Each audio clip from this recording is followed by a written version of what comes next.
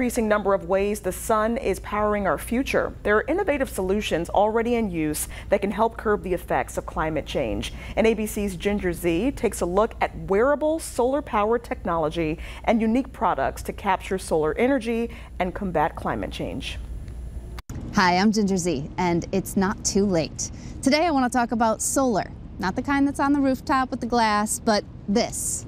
That canopy right now is powering this electric vehicle. Solar only makes up 4% of our nation's energy grid. While that number is expected to quadruple in the next 8 years, it's a slow go trying to get folks to embrace the big panels on roofs. But those rooftop panels, or acres of solar farms, aren't the only option. That's why today we're talking about micro solar solutions, off-grid, things that can make power on every surface, like this coat, this bag.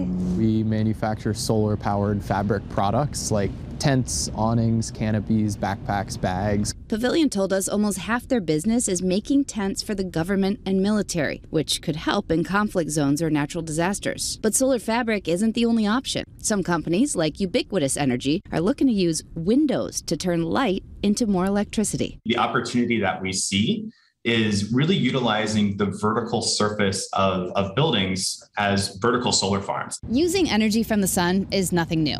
Optimizing it and making sure that everyone has access to it, that's what's going to help us ensure that it's not too late. For the ABC News Climate Minute, I'm Ginger Zee.